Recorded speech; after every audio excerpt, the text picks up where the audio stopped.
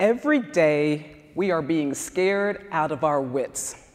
And if we're not careful, our democracy will become a casualty. It used to be that the things that scared us were kept in the tabloids.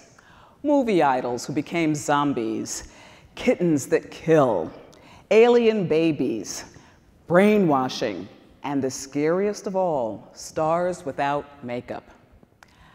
But now, with the advent of social media and the 24-hour news cycle, we can be scared out of our wits every minute of our waking day. We can seek out what scares us, and we can spread our panic. How did the home of the brave become so fearful? Now, don't get me wrong. People can be scared about a lot of things. Loss of income, health threats, the unknown, failure. But when fear becomes the state of the nation, when we are encouraged to fear the very diversity that makes us strong, then democracy is an endangered species. As a professor of English and African American literature and African American studies, I asked myself, why in the 21st century are we experiencing a fear backlash? As a mother sending a child out in the world, I asked myself, why in the 21st century, after integration, after multiculturalism, after the election of a Black president, are we experiencing a fear backlash? And then it came to me that these questions were older than the nation itself.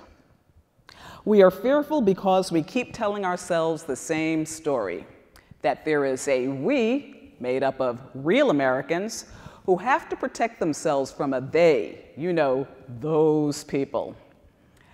Sadly, history, art, culture, politics, law, all encourage us to think of this we as white. And that poses a problem for a nation that was multiracial from the beginning. But let's take a look back and see how all of this came about.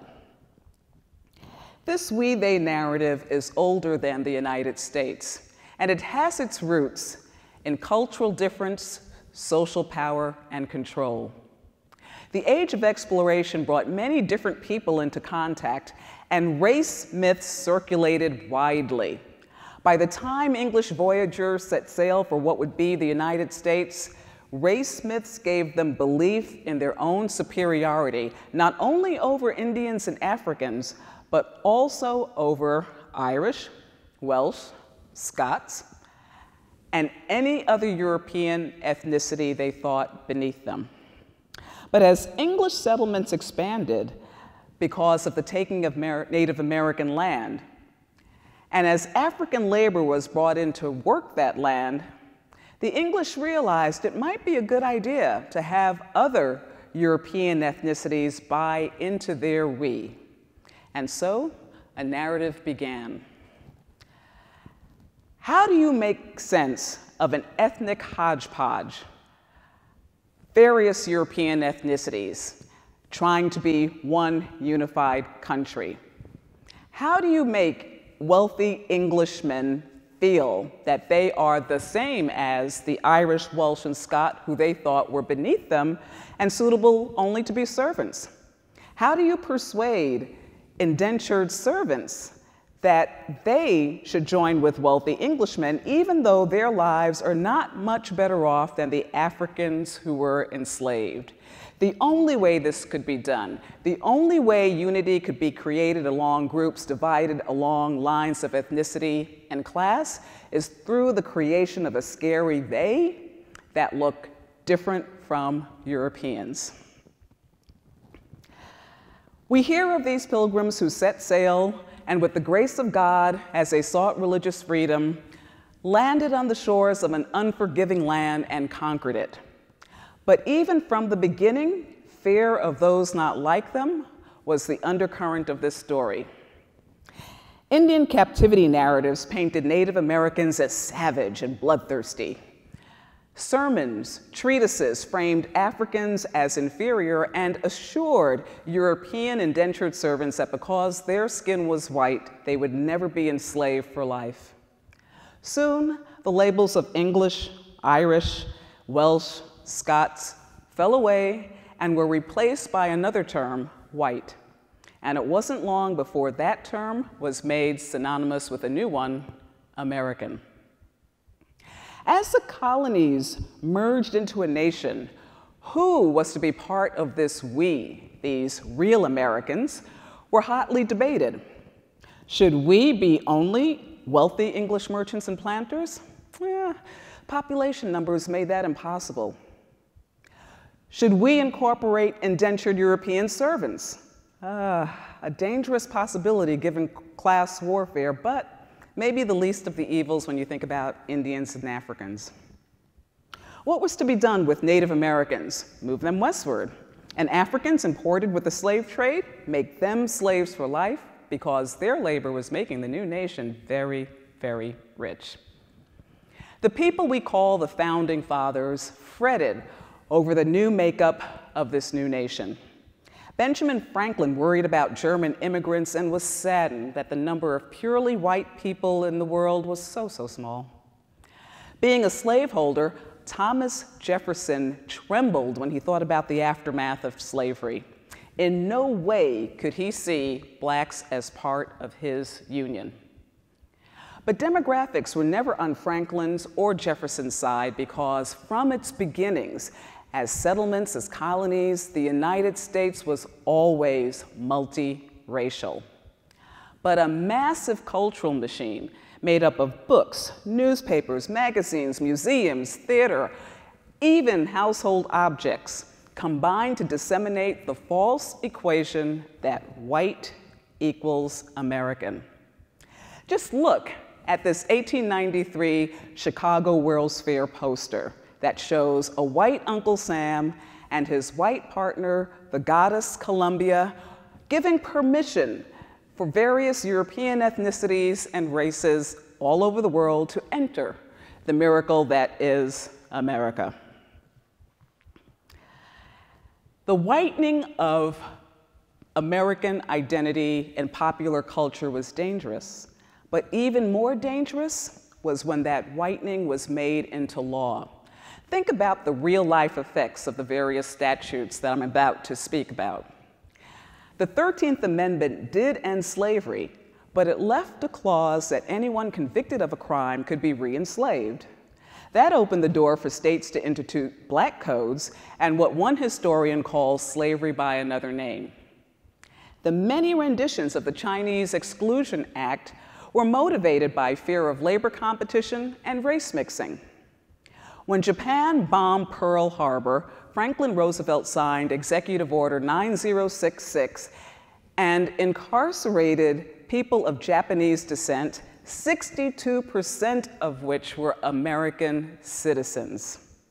And the House Un-American Affairs Committee, they blacklisted authors, writers, artists, athletes, and essentially put creativity itself on lockdown. The equating of we and American makes our present look too much like the past. With a few edits, warnings against communists becomes warnings against 1950s civil rights workers, 1960s Vietnam War protesters, 1970s gay rights advocates. In 2016, just months after the election was over, federal raids targeted people believed to be in this nation illegally, but legal residents were caught up in the net as well. Many cowered in their own homes across the nation. We are better than this. Fear can always be galvanized to make some group a they, but because the equation of white and American was problematic, it has always been contested, even by those who would have benefited from white privilege. While Franklin and Jefferson worried about the presence of different races and ethnicities in the new nation, politician Abraham Bishop wrote, We did not say all white men are free, but all men are free. The equation of white and American may have solved problems for those in the past, but it is of no use to us today. That equation is the threat to our national security. One might be tempted to say that our newest they are Mexicans or Muslims, but the funny thing about they is that as a category, it changes shape constantly. On Monday, they might be Arab women in hijabs. On Tuesday, Latinos at a bodega. On Wednesday, black men in hoodies. On Thursday, white women in pink hats. On Friday, queer partiers at a nightclub. And on Saturday, Native Americans trying to protect sacred land. The many arguments we have about equal access and immigration laws happen because some don't realize that the United States was never a white nation. Many races, many ethnicities, many lived experiences went into its making. All of us now must check fear at the border. We must take down walls that do not allow us to see lives beyond our own. We must silence the white noise of fear because it confines us on plantations, in internment camps, in detention centers, in the prison industrial complex.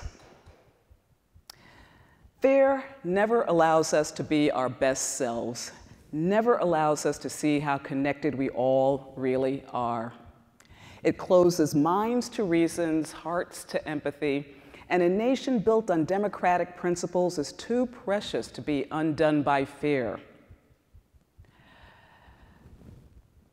If we must ban something, let's ban fear. It has no place in the future of this nation.